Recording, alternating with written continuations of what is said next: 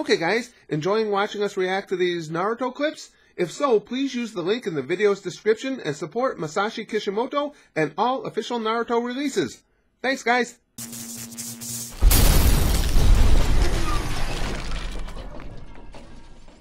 Okay guys, whether we like or dislike Sasuke, one thing is for certain. As I mentioned before, he certainly knows how to jump out of the frying pan right into the fire. Because first, he goes out and seeks out Orochimaru and gets what he needed from him. But then, of course, at the end, ends up in a battle with him. Fortunately, Orochimaru is sickly and Sasuke wins. So from there, he goes out to find out to seek out his insanely powerful brother, who he's wanted to kill since he was a child because his brother's a douchebag and killed his whole family, and that's just naughty. Finally finds him, is in a major life and death struggle against him. Itachi loses his life, Sasuke's beat to shit. You think, oh, okay, he finally accomplished what he wants. No, now he gets to go be brought in by Madara, and who the hell knows what Madara has in store for him. So regardless of anything else, I can say this: Sasuke deals with a lot of shit. But I'm anxious to see, because what they were leading to is Madara telling more backstory of Itachi, and I'm hoping that happens. I really want to understand more of that. It was cool how Itachi gave Sasuke I forgot the name of that Sharingan ability, but basically to kill Madara. That was pretty badass. Plus, the Leaf Crew is closing in as well, so things are quite interesting. To protect me? You've got to be kidding me. I'll say it once more. You think you know all about your older brother, but you know nothing. If you continue spouting such nonsense and lies, I'll kill you right here. Wow. I am Madara Uchiha. No, you're Toby a good boy. I know everything there is to know about Itachi.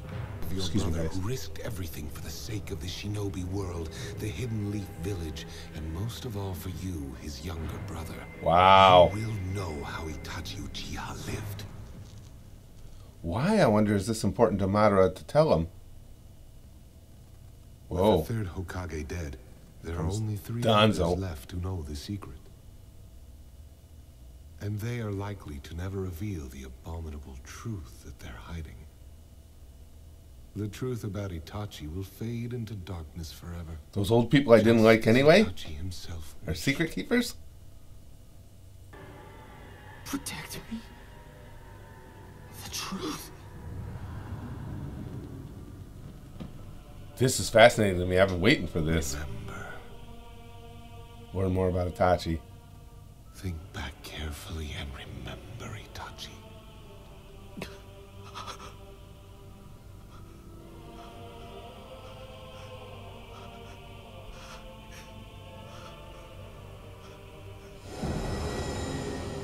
Your kind and gentle older brother.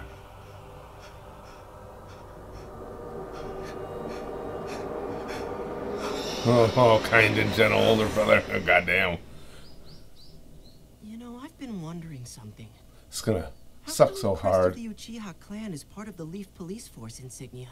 To find out Itachi was a good dude. Of course I did. After he's dead? Right. Wow. Let's see. No, it's impossible. No, he didn't want to protect me. He just tried to kill me. He tried to steal my eyes. Yeah. What? Oh, that's gonna be interesting to see that explained away. Like this. My foolish little brother. Mangekyo Sharingan.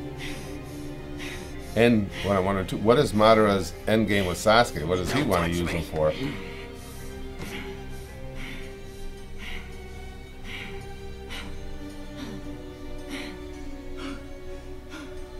Even if you do hate me. Itachi was my enemy. He killed our mother and father. And All he those- slaughtered our whole clan. He was a rogue ninja. All those And member abilities? of the Akatsuki. And Sasuke can't just get out of ropes? He was my only goal. That fateful night, It is true that he slaughtered the entire Uchiha clan, and then fled the Hidden Leaf Village. Then... But it was his mission to do so. He was ordered by leaders of the Hidden Leaf. And that is just the beginning of the truth about Itachi. Wait a second, not those two old farts that I didn't like, is it? In order to explain Itachi's story, I must take you back to the beginning, when the Hidden Leaf Village was founded. It's a long story, but every word that I'm about to tell you is the absolute truth. And on what ground should I believe you? Yeah, exactly. You're completely untrustworthy. I don't have any evidence that I can show you. So it's up to you to decide whether you believe me or not. But only after you listen to the entire story. Settle in, Sasuke. Nations fought for power, for the right to exist, or to expand their borders. During this time of strife, that sounds typical of the world. Consisted of individual clans serving as armed units. In an era where power was everything, at the cost of my friends and younger brother, I continuously sought ever more power. Damn you. Yeah. But thanks to that, I was able to awaken the Mangekyo Sharingan. We know about fully, your and I became relationship with your younger brother. And with that power, I fought the Senju clan more times than I can count. Of course, it was inevitable that I would face Hashirama, the leader of the Senju clan. Hashirama would style Senju, the future first Hokage, the man who stood at the top of the ninja world, and the person that I respected most. God damn. The story's already good. If a nation hired the Senju, their opponents would hire the Uchiha. Wow. They became rivals. The more I faced Hashirama, the more my name became known as well. To reach the next level, to test the limits of my ability. You stole your brother's eyes merely to heighten your own reputation. Same thing that Itachi had said to him. I did steal them, but I did so only to obtain the strength necessary to protect the Uchiha clan. Huh. To protect our clan? I'm sure that's Yes. of little consolation to your brother. As the reputation grew, so did its number of enemies. My younger brother was fully aware and agreed with it. In fact, he volunteered his eyes to me. Get out of here. But then one day, the Senju clan proposed a truce with the Uchiha. And the Uchiha accepted. The majority on both sides had grown weary of the endless conflict. Where has all our mutual hatred gone, I asked. Wow. For what purpose had my brother sacrificed himself? Is it wrong that I'm kind of liking Madara a little? Probably, huh? The Uchiha and the Senju were always like oil and water. I couldn't help fearing that one day, the Uchiha clan would come to be oppressed by the Senju clan. But due to a certain incident, the Hidden Leaf's peace was short-lived. What incident? What incident? Yeah, I want to know. There was a battle over the seat of the village leader, the Hokage. As you already know, the first to occupy that seat was Hashirama Senju. Both the village and the Land of Fire chose him. It was clear the Uchiha were being displaced from the power structure. Yeah. I decided to advocate for an Uchiha to take the leadership in order to protect our clan. I knew that path would lead to a confrontation with Hashirama. But no one, not even a single Uchiha, supported me at all. Really? My followers shunned me for trying to rekindle the flames of war and betrayed me. Wow, that's a tough one. I see both sides of that. Madara's and the people's. I was not only accused and berated for having personal ambitions, but more than that, they scorned me as a selfish brother who stole his younger brother's eyes in order to save his own. What man would willfully hurt his own younger brother? I swore I only wanted to protect the Uchiha. I wonder if everything he's saying is the truth. Having been betrayed by everyone, I decided to return as an avenger, and I declared war on the Hidden Leaf Village.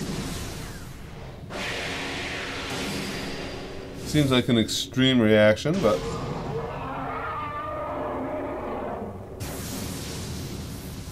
Send in the Nine Tails. But I was defeated. At that place that has come to be known as the Final Valley. I was said to have died there. Very cool.